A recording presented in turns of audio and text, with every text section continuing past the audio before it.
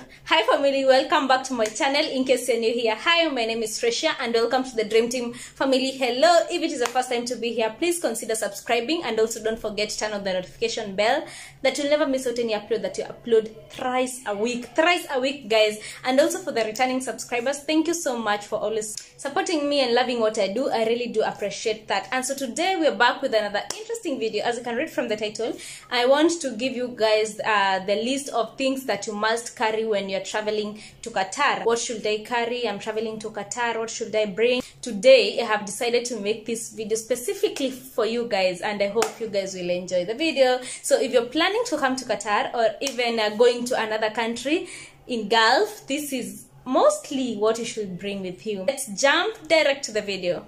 So there are several things that you have to carry when you come here. There are some of them which are a must and some of them are not a must. It's optional.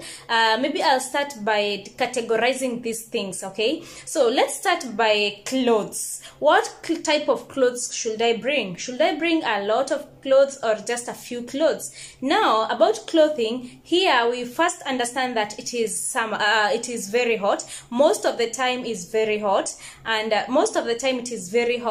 And so in that case you don't have to bring heavy clothes and clothes that you have to put, the clothes that we use in Kenya or back in Africa. The climate here is different and totally crazy when it gets to summer, and even when it's not summer, most of it you can't have heavy clothes on you. So that is number one that you should consider when bringing clothes. So bring light clothes like this, also maybe like light t-shirts. You can also bring 1 or 2 sweaters or 1 or 2 jackets for you to use when winter comes, but winter is not that crazy. And also 1 or 2 jackets that you will use when you are in a place that there is a lot of AC and you need to like cover yourself. That is what you can use at that right moment. Now something else about clothing, you should bring clothes that are decent and that are not exposing your body. First of all, you have to know that I am having this because I am in the house and I am at home. Now, suppose I'm living outside, I will not live like this. I'll have to cover myself with something more decent. Why? It's not something bad, but remember, Qatar is a Muslim country that you have to wear modest decency. So you don't have to go exposing your body, your hips, your whatever. You have to cover yourself.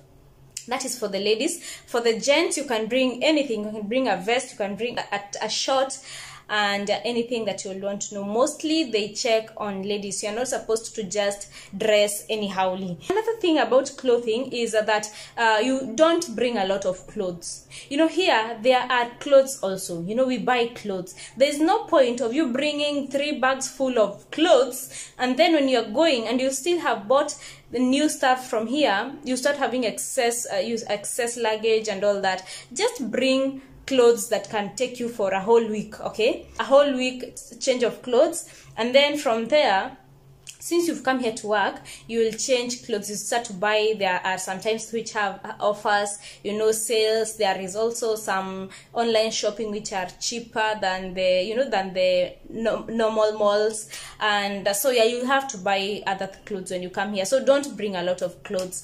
That is it for clothes. And number 2, which I should talk about, is food. This is something that you'll have to come and adjust, because food that we eat in Africa, or rather in Kenya, it's not here. And the food that is here from Kenya, it's normally imported, you see. And not everything, like cereals, I can say the dengus, the maharagwe, and the beans, maize, they are always imported. First of all, it's rare to get maize, not unless there's somebody who just came from Kenya who is selling maize currently as we speak, because there are no shops that sell those Kenyan maize, Kenyan food and all that.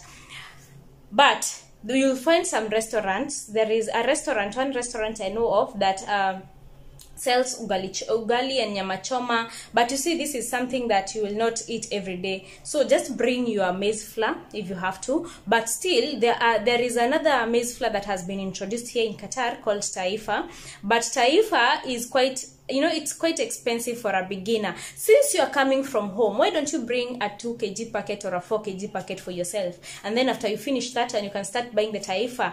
And otherwise, we have another type of flour that we call semolina. That is what we eat here. It's totally different. The taste, the texture with our ugali, it's totally different. But within no time, you'll start adjusting and, you know, already get used to this semolina.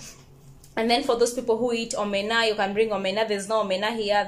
There's something close to omena, but they are a bit, you know, no kidogo. Like, it's not like omena zenye tumezoea. So you can bring omena for yourself, and you can also bring something like blue band. We don't have blue band here. Something else about food is, you know, if you can be able, there is a way people go and buy sukuma wiki and then dry them in Kenya and bring them while they are dry. If you know how to do that way of preservation, you can do that and bring your sukuma wiki, because here we don't have sukuma wiki. Totally kabisa, we don't have sukuma wiki. So some of this food, you'll start missing them. You'll start missing them from home. But yeah, it's advisable, if you can bring yourself something, just bring things like unga ya uji, you know, porridge flour. You can bring also. You make your uji here. We also have, you know, porridge flour, but it's not like that of home. So if you want to like make yours, make the best, you can just bring yours from home. Number 3 that I should talk about, this one is basically meant for ladies. Is about the hair. The hair is so freaking expensive to maintain the hair here. So we don't have these braids, and those people who have braids, and even a shop that I saw, they have started selling these Kenyan things. You will have to buy it at a higher cost. Okay, so if you are home and you want to come here and you make your hair like mine, why don't you bring your quite a number of braids, you know, 10-20 pieces of braids, bring for yourself, so that you'll not be overcharged, and that one will push you until you start earning, until you start getting money, and buy from the people who are selling still here. Things like hair products, like the hair food, the sprays, everything that you use as a hair product in Africa, it is not found here. It is not unless you start talking about the shampoos and the conditioners. Those are here, but still you'll find some of them are just brands from within the area, not from Africa. But you can't lack something like that. Whatever the shampoo you want, or something close to what you use, you can get it. But these hair products of our African hair, it's crazy. Also, something else that you might consider bringing is if there is a specific lotion that you use, if there is a specific, you know, face cream that you use, most likely it might not be here. So just check your skincare products, your hair products, your beauty products, all those. Check what you might need, and then bring it as you prepare to start getting used to what you'll find here. So another thing that I should mention that you should not leave, which is so important, is your documents. Your documents are like your passport, your visa, your job offer letter, your contract letter. All of this job offer letter and contract letter, obviously you live with them from Kenya. Whether you're using the agency, whether you've come with a job directly hired, you'll have these documents before you travel. So it's good for you to remember all your documents. Right now we're also having documents like the COVID test certificate. We are also having like a good conduct certificate, which is a must right now in Qatar, and also in Dubai. I understand it's a must, and also this good conduct must be attested. And also, if it is your first time to come here, you will also need a Ministry of Labor letter, which you'll go and get it from the Ministry of Labor offices in Kenya. These are the things that you might need to have or might need to know.